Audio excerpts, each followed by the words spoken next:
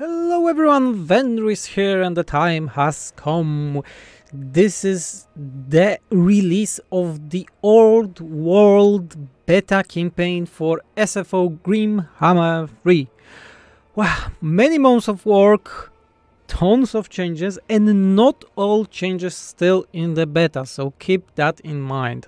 And in this video I will be showing you some of the things that I like to show, the major things that I think you will most be pleased with the changes, and then in the moment of releasing this video, the SFO Old World campaign beta is up on Steam on the main page, along with the changelog that is in this video description. It also will be on the mod page.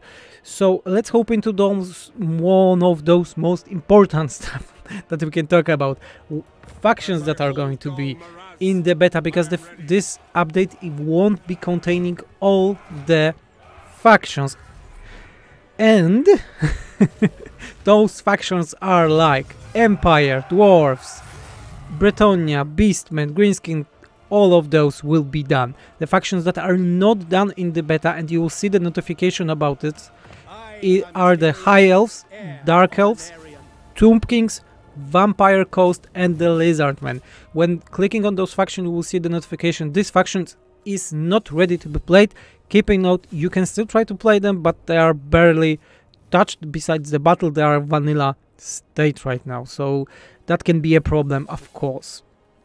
With some of the cooler changes going to the Warhammer 3 factions, because they were also changed a bit. Mostly they had updates with the Land of Wealth, so the previous update of SFO 3, but we added some new stuff. For example, Scarbrand have a new ability for Exalted Bloodthirsters and Bloodthirsters that increases damage but lowers physical resistance of his armies. We have Slanesh ones, that when all units are on rank 7, they get a new ability that got some bonuses. We have also the Nurgle one, Great Unclean Ones and the Exalted Great Unclean Ones now summon Nurglings when they are fighting in melee for free. Zinchuan, Kairos is making that all his characters removes enemies contact effects around them, so very cool. Also we're going to Kislev, and Katarina now makes that elemental beers regenerate health by itself. Boris is having an army ability when not on his own territory, so helps him conquer better. We have Konstantin that got upkeep reduction for Kossars. Cool, we have more. We have Grand Cathay, so Miao Ying, yeah, she now increased accuracy for all her units. Zhao Ming lowers the cooldown for all roll of metal spells, things like that. There's really tons of those, and everything is pointed in the changelog.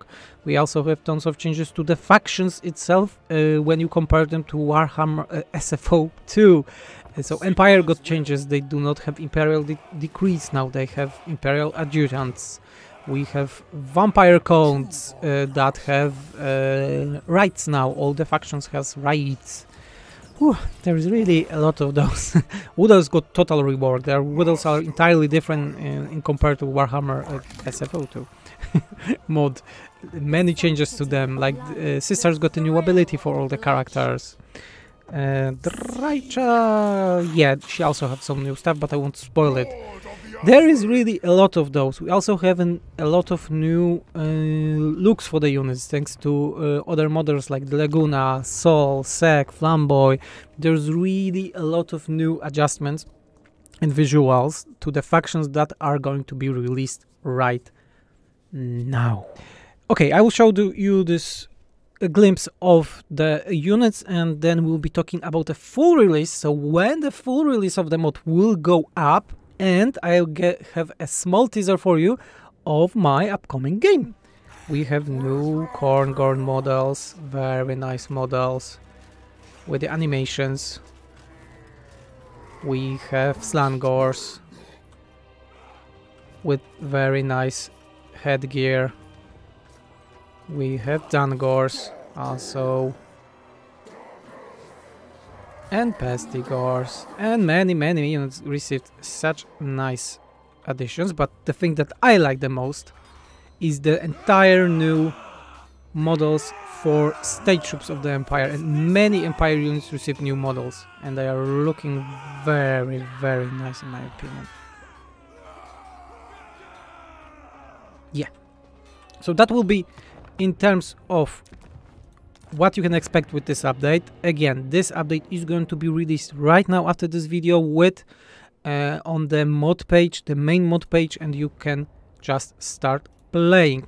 The old world beta, you will see the notification here, and what is most important, the full release of the mod, the full release with all the factions, all the features, because there's a lot of features that are missing, like SFO characters, items, battles changes, new events, things like that are still being done. The full release of the mod is to be scheduled on January next year, so 2 months from now. Full mod release with tons of other stuff, because right now that the thing that you're having in the beta is around 60% what we are planning, and things that are right now fully playable. Rest of the things are still in the works, and we just don't want to release like factions that are not fully done. So yes, full release of the mod is on January.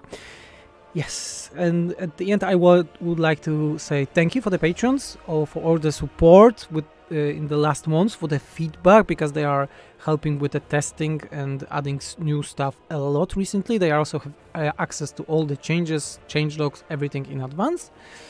And without them we would not be here, let's be honest. And as a last thing, I would like to show all of you a teaser of my fully standalone game that will be also announcement in the next year, the new year of 2023.